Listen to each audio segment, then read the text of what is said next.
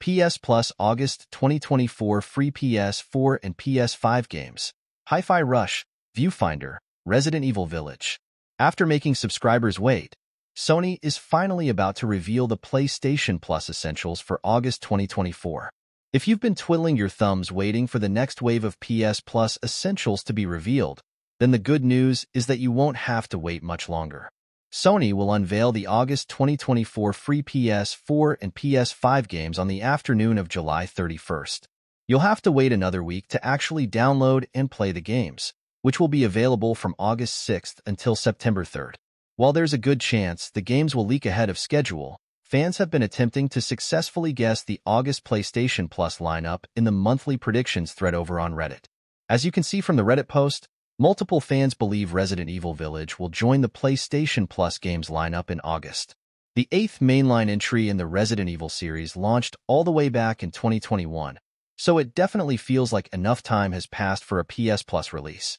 A bit of a throwback to Resident Evil 4, the game takes place in a creepy European village beset by various monsters. It once again utilizes a first-person perspective, although players can switch to third-person for a more traditional Resident Evil experience.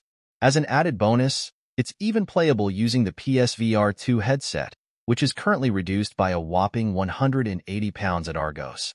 Other games featured in the predictions thread include the Bethesda-published Hi-Fi Rush, which is a rhythm action game developed by the now-defunct Tango Gameworks. First-person puzzle game Viewfinder also gets a mention. The game tasks players with manipulating the environment using a special camera that can create new routes and locations. Viewfinder has an excellent 84% score on Metacritic, so fingers crossed it comes to PS Plus soon. One game that feels PS Plus bound is Suicide Squad, which despite launching earlier this year, could really use a shot in the arm. With a seasonal approach to gameplay, the live service superhero game would benefit from an increased player base, even if that means giving away the base game for free.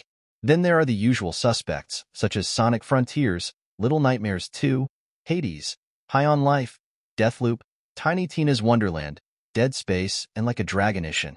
Other fans believe Hot Wheels Unleashed 2 will make an appearance, alongside the likes of Dying Light 2, Stray, Dead Island 2, Call of Duty Vanguard and Forspoken.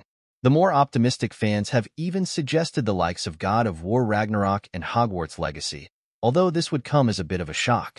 As a reminder, the current batch of PS Plus Essentials include NHL 24, Borderlands 3, and Among Us.